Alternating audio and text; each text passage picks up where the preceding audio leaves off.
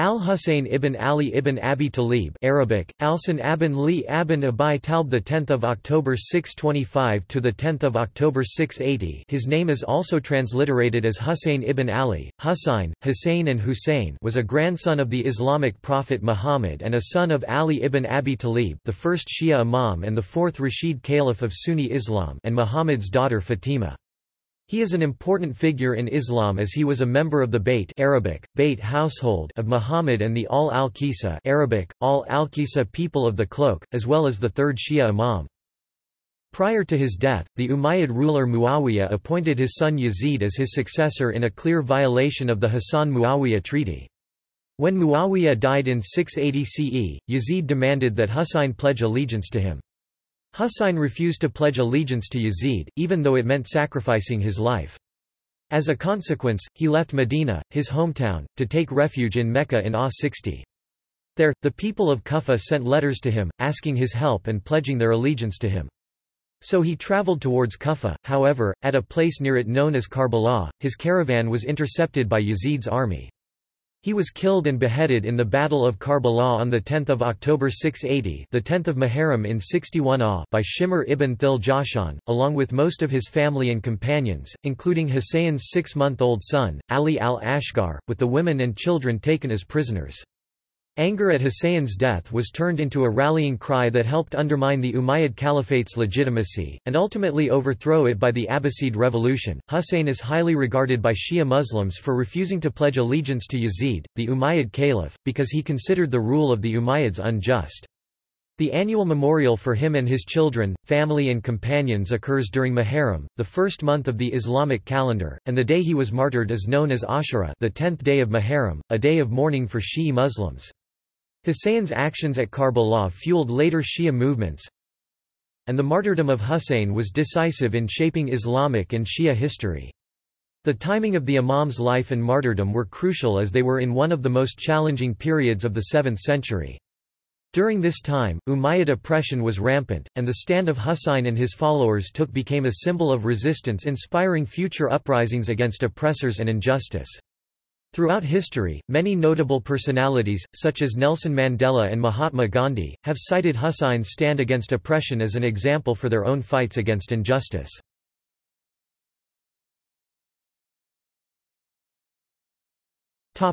Family. Husayn's maternal grandmother was Khadija bint Khuwaylid, and his paternal grandparents were Abu Talib and Fatima bint Asad. Husayn and Hassan were regarded by Muhammad as his own sons due to his love for them and as they were the sons of his daughter Fatima, and he regarded her children as his own children and descendants. He said, "Every mother's children are associated with their father except for the children of Fatima, for I am their father and lineage." Thus, the descendants of Fatima are the descendants of Muhammad, and are part of his family. Husayn had several children. Ali Zayn al-Abidin Arabic, Zayn al-Abidin, adornment of the worshippers, b. Ah 36. Sakina b. Ah 38, mother, Shar Banu. Ali al-Akbar b. Ah 42. Fatima as Sugra b. Ah 45, mother, Layla. Sukaina b. Ah 56. Ali al-Ashqar b. Ah 60, mother, Rubab.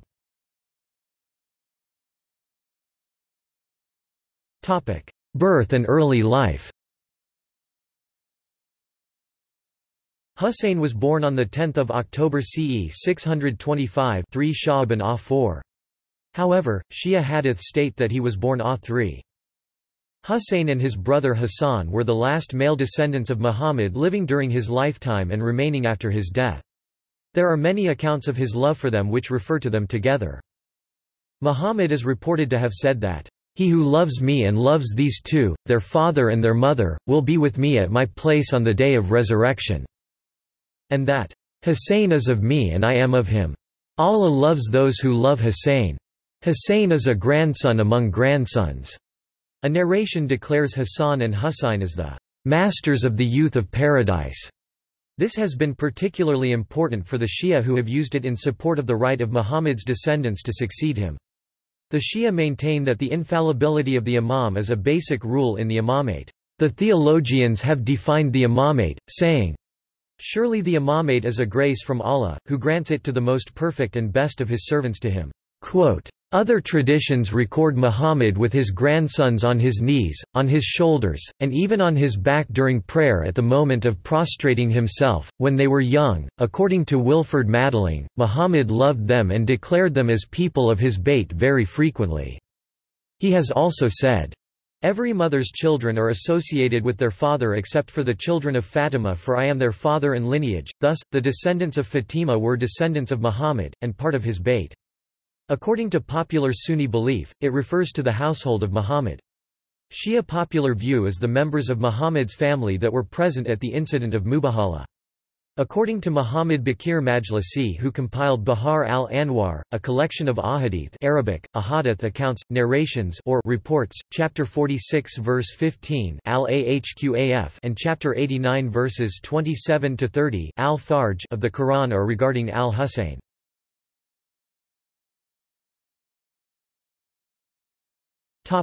The incident of the Mubahalah. In the year A10 AD 631 a Christian envoy from Najran, now in southern Saudi Arabia, came to Muhammad to argue which of the two parties erred in its doctrine concerning Isa (Arabic, Jesus). After likening Jesus' miraculous birth to Adam's Adem creation, who was born to neither a mother nor a father, and when the Christians did not accept the Islamic doctrine about Jesus, Muhammad was instructed to call them to Mubahalah, where each party should ask God to destroy the false party and their families. "If anyone dispute with you in this matter concerning Jesus after the knowledge which has come to you, say, Come, let us call our sons and your sons, our women and your women, ourselves and yourselves, then let us swear an oath and place the curse of God on those who lie." Sunni historians, except Tabari, who do not name the participants, mention Muhammad, Fatima, al-Hasan and al-Husayn as the participants, and some agree with the Shia tradition that Ali was among them. Accordingly, in the verse of Mubahalah, in the Shia perspective, the phrase, "our sons" refers to al-Hasan and al-Husayn, "our women" refers to Fatima, and "ourselves" refers to Ali.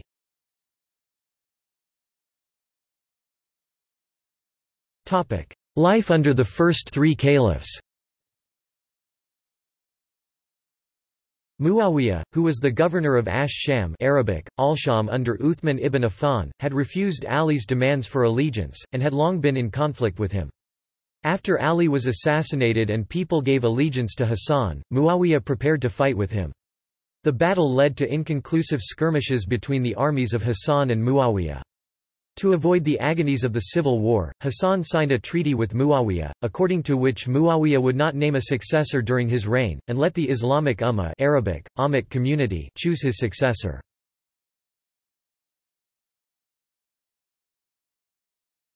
Husayn and the Umayyad Caliphate.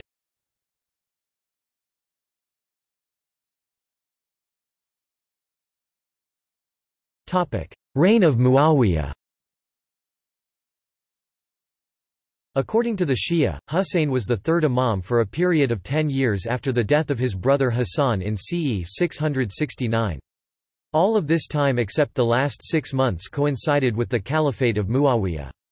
After the peace treaty with Hassan, Muawiyah set out with his troops to Kufa, where at a public surrender ceremony Hassan rose and reminded the people that he and Husayn were the only grandsons of Muhammad, and that he had surrendered the reign to Muawiyah in the best interest of the community. "O people, surely it was God who led you by the first of us and who has spared you bloodshed by the last of us.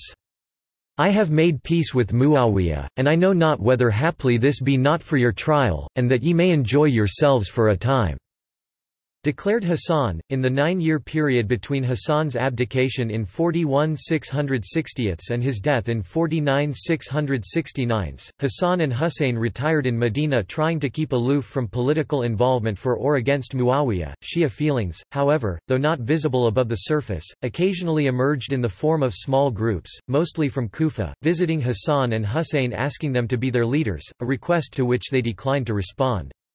Even 10 years later, after the death of Hassan, when Iraqis turned to his younger brother, Husayn, concerning an uprising, Husayn instructed them to wait as long as Muawiyah was alive due to Hassan's peace treaty with him. Later on, however, and before his death, Muawiyah named his son Yazid as his successor.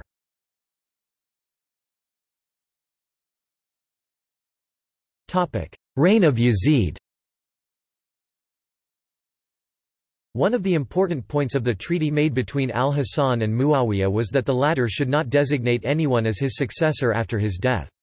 But after the death of al-Hasan, Muawiyah, thinking that no one would be courageous enough to object to his decision as the caliph, designated his son Yazid as his successor in AD 680, breaking the treaty.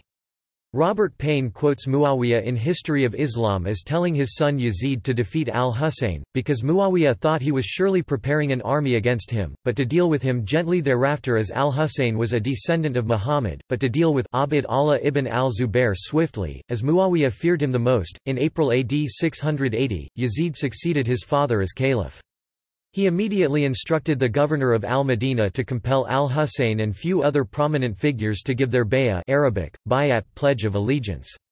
Al-Husayn, however, refrained from it, believing that Yazid was openly going against the teachings of Islam in public, and changing the sunnah Arabic, essent deeds, sayings, etc. of Muhammad.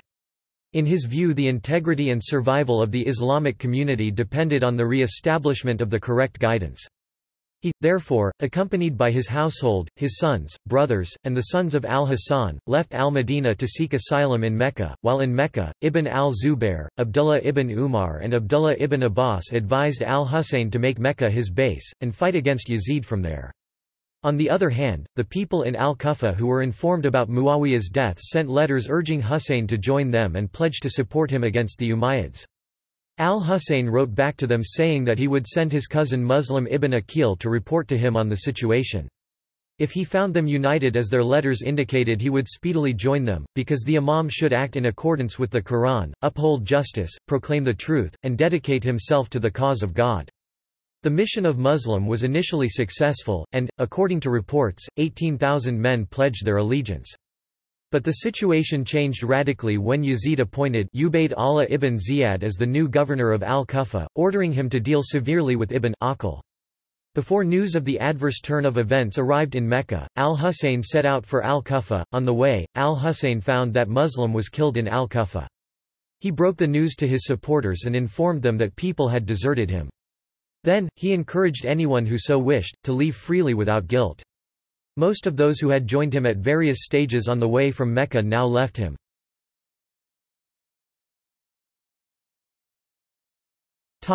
Martyrdom in the Battle of Karbala.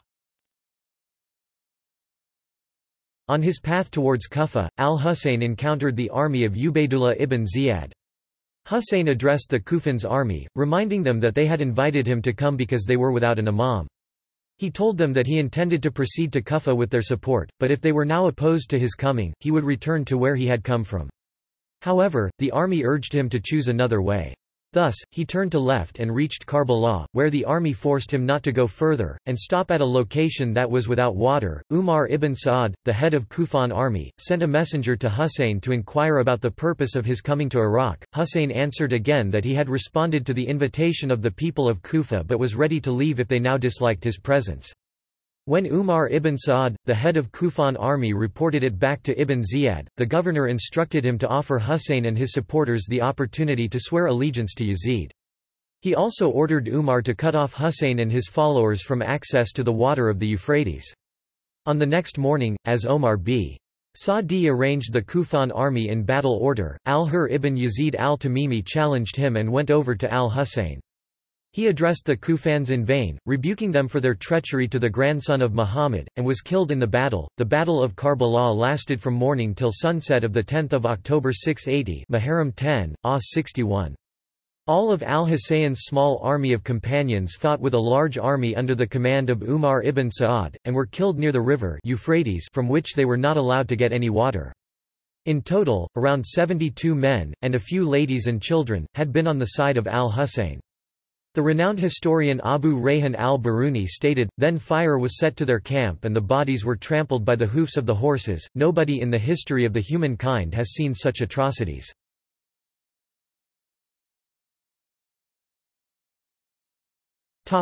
Aftermath.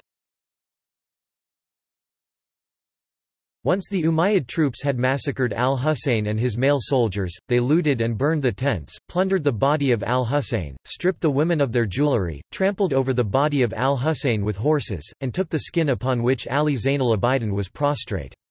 Ali had been unable to fight in the battle, due to an illness. It is said that Shimr was about to kill him, but Husayn's sister Zainab was able to convince his commander, Umar ibn Sa'ad, to let him live. In addition, Zayn al-Abidin and other relatives of Husayn were taken hostage. They were taken to meet Yazid in Damascus, and eventually, they were allowed to return to al-Madinah. After learning of the martyrdom of Husayn, Ibn al-Zubair collected the people of Mecca and made the following speech: O people! No other people are worse than Iraqis, and among the Iraqis, the people of Kufa are the worst. They repeatedly wrote letters and called Imam Husayn to them and took bay'ah allegiance for his caliphate. But when Ibn Ziyad arrived in Kufa, they rallied around him and killed Imam Husayn, who was pious, observed the fast, read the Quran, and deserved the caliphate in all respects. After his speech, the people of Mecca joined him to take on Yazid. When he heard about this, Yazid had a silver chain made and sent to Mecca with the intention of having Walid ibn Utbah arrest Ibn al-Zubair with it. Eventually Ibn al-Zubair consolidated his power by sending a governor to Kufa. Soon, he established his power in Iraq, southern Arabia, the greater part of al-Sham, and parts of Egypt. Yazid tried to end his rebellion by invading the Hijaz, and took Medina after the bloody Battle of al-Hara followed by the siege of Mecca, but his sudden death ended the campaign and threw the Umayyads into disarray, with civil war eventually breaking out. This essentially split the Islamic Empire into two spheres with two different caliphs, but soon the Umayyad civil war was ended, and he lost Egypt and whatever he had of al-Sham to Marwan. This, coupled with the Kharijite rebellions in Iraq, reduced his domain to only the Hijaz. In Mecca and Medina, Husayn's family had a strong support base and the people were willing to stand up for them. However, Husayn's remaining family moved back to al-Madinah. Abd Allah ibn al-Zubair was the grandson of Abu Bakr and the cousin of Qasim ibn Muhammad ibn Abu Bakr. Both Abdullah and Qasim were Aisha's nephews. Qasim was also the grandfather of Imam Jafar al-Sadiq. Ibn al-Zubair was finally defeated and killed by al-Hajjaj ibn Yusuf, who was sent by Abd al-Malik ibn Marwan, on the battlefield in AD 692. He beheaded him and crucified his body, re-establishing Umayyad control over the empire. Yazid reportedly died in Rab' al-Awwal, 64 November, AD 683, less than 4 years after coming to power. As for other opponents of al-Husayn, such as Ibn Ziyad and Shimr, they were killed in a rebellion led by a vengeful contemporary of Husayn known as Mukhtar al-Thaqafi. Years later, the people of Kufa called upon Zayd ibn Ali ibn al-Husayn to come over. Zaydis believe that on the last hour of Zayd, Zayd was also betrayed by the people in Kufa, who said to him, "May God have mercy on you. What do you have to say on the matter of Abu Bakr and Umar ibn al-Khattab?" Zayd said, "I have not heard anyone in my family renouncing them both nor saying anything but good about them. Less than pre greater than / pre greater than ...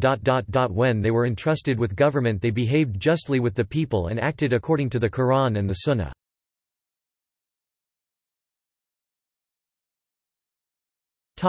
Burial. Husayn's body is buried in Karbala, the site of his death. His head is said to have been returned from Damascus and interred with his body, although various sites have also been claimed to house Husayn's head, among others, Aleppo, Ashkelon, Baalbek, Damascus, Homs, Merv, and Medina.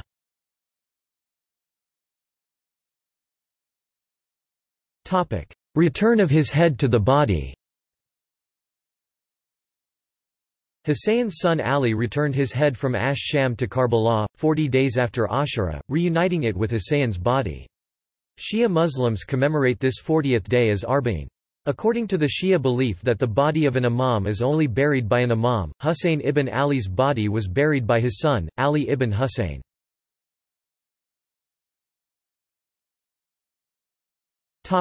Husayn's head in Isma'ilism. When the Abbasids took power from the Umayyads, in the garb of taking revenge of all al-Bayt, they also confiscated the head of Husayn and proved to be worse enemies than the Umayyads. The Abbasid Caliph al-Muqtadir d. 295–908 attempted many times to stop the pilgrimage to the head but in vain. He thus tried to completely eliminate the sign of the sacred place of ziyarat. He transferred the head of Husayn to Ashkelon in secrecy, so that pilgrims could not find the place. According to an Arabic inscription, which is still preserved on the Fatimid-era minbar, the Fatimid vizier Badr al-Jamali rediscovered the head and constructed a shrine around it. The shrine was described as the most magnificent building in Ashkelon.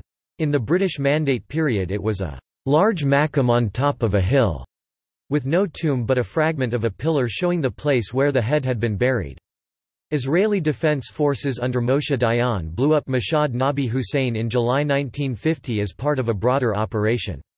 Around the year 2000, Ismailis from India built a marble platform there, on the grounds of the Barzilai Medical Center.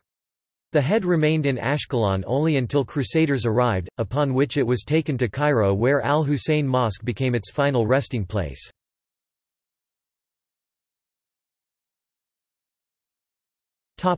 Commemoration. The day of Ashura is commemorated by the Shia society as a day of mourning for the death of Husayn ibn Ali, the grandson of Muhammad, at the Battle of Karbala. The commemoration of Husayn ibn Ali has become a national holiday and different ethnic and religious communities participate in it. Al-Husayn's grave became the most visited place of ziyarat for Shias. Some said that a pilgrimage to Karbala and Husayn's shrine therein has the merit of 1,000 pilgrimages to Mecca, of 1,000 martyrdoms, and of 1,000 days fasting. Shia have an important book about al-Husayn which is called Ziyarat Ashura. Most of them believe that it is a hadith-e-Qudsi, the word of Allah.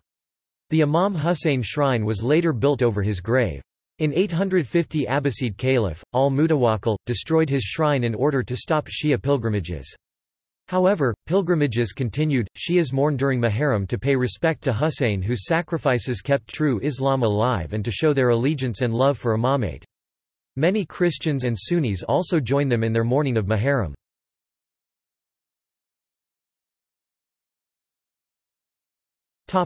Views on Husayn.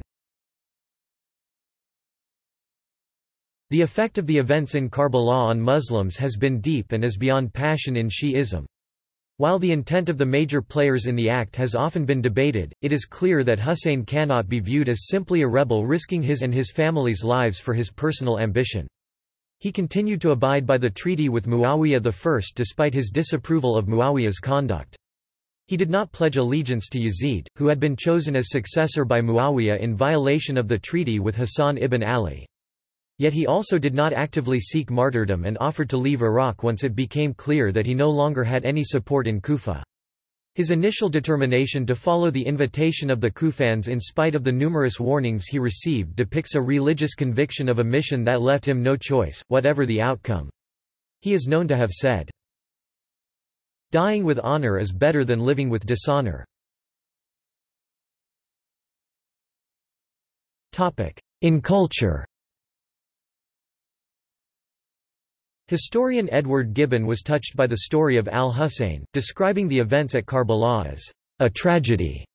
According to historian Syed Akbar Haider, Mahatma Gandhi attributed the historical progress of Islam to the sacrifices of Muslim saints like Husayn, rather than military force. The traditional narration, "Every day is Ashura and every land is Karbala," is used by the Shia as a mantra to live their lives as Husayn did on Ashura, i.e. with complete sacrifice for God and for others. The saying is also intended to signify that what happened on Ashura in Karbala must always be remembered as part of suffering everywhere.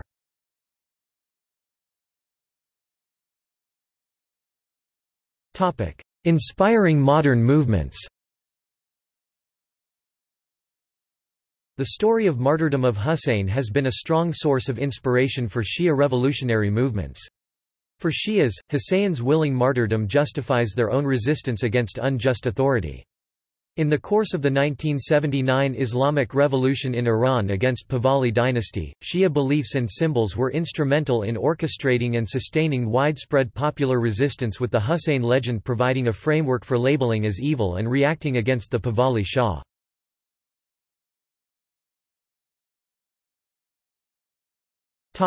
See also: Quotations related to Imam Husayn at Wikiquote, Family tree of Muhammad #family tree linking prophets to imams. List of casualties in Husayn's army at the Battle of Karbala. Sa'id Arba'in pilgrimage. Dufakar Zuliana. Holiest sites in Islam Shia. Shia view of the Sahaba. Sunni view of the Sahaba. Sayyid ibn Tawus. Who is Husayn? The Martyrs of al-Ukhdud Arabic, the ditch, or a place near Najran. Al-Tal al-Zainabiyah.